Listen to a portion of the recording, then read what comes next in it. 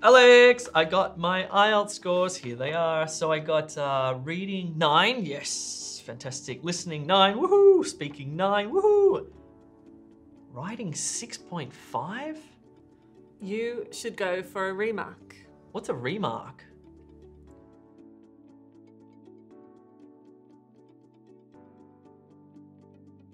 So what is remarking? Well, you've got your score report and you've missed something by 0.5 or maybe 1 band, and you're sure that you can get higher. So you can send your score results back and ask IELTS to remark it. Okay, now, should I send it off for reading and listening? No. No. In reading and listening, the scores are right or wrong. Yeah. There's no grey area. But writing and speaking, they're human marked and there is possibly a degree of error. So just writing and speaking, you should send off. Okay. Should I do it? Should I do it? Well, if you know the criteria very well and you are absolutely confident that you met the criteria for 7 or 8, whatever it is you're aiming for, and you're pretty close, like half a band, then yeah, I would recommend going for it. All right, so if I feel like I didn't screw it up, then I should probably do it. Yeah, exactly. I mean, that's no guarantee, but okay. Yeah, if you are pretty sure that you met all of the criteria in everything, yeah, it's possible it will go up. Okay. How do I do it? This part's easy. Just go to the website or get in touch with the place where you took the exam, the actual test centre, and they'll have a form and you can download the form, print it out, fill it in, send it off, and you do have to pay though. Oh, okay. How much does it cost? It varies from country to country, but here in Australia, it's $176. 176 macaroonies. Smackaroonies? Macaroonies. Smackos. That's a lot. Now, what happens if they actually change my score? Do I get my money back? Yes, the good news is if your score goes up, money comes back.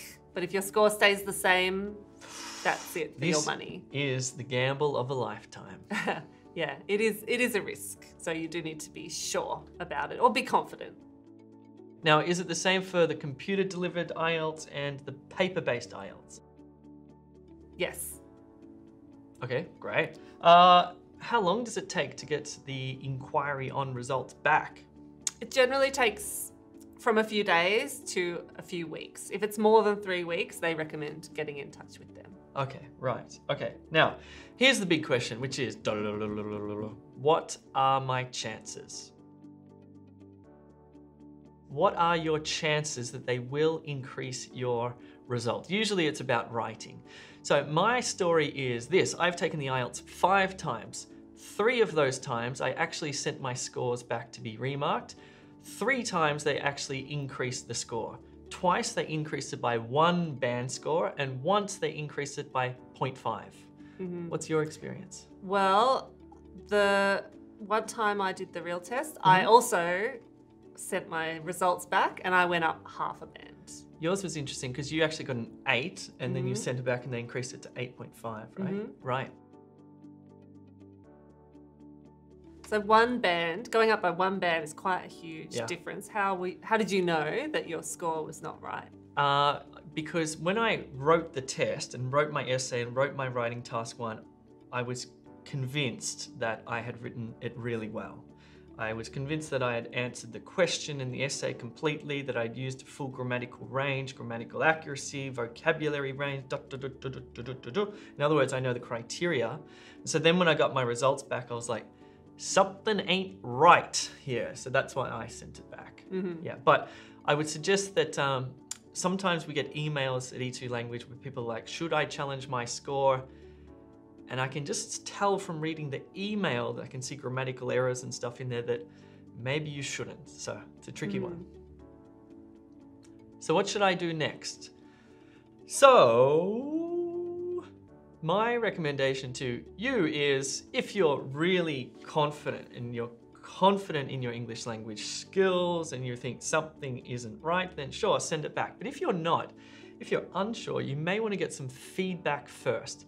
It'll be less expensive, less of a gamble, and I think will actually provide you with the information you need to then determine whether you send it back or whether you actually go and sit the test again. So how can they get feedback on E2 language? A few different ways. One, you could take the mock test. Yep. Full computer delivered test with feedback, not just with scores. So we really rake through your writing and speaking and point out every little thing that you can improve. Yeah. The other way is to submit work for feedback through packages that we have, like writing intensive package, bronze, silver, gold. Nice. And you can just add on feedback to any package that you have with E2 language as well. Yeah, I think the trickiest bit about IELTS writing is you may be making this error like grammatical range, or you might be writing slightly off topic, and you yourself are unaware of this. You think you're doing a fabulous job, but in fact, that's the thing that we will identify for you.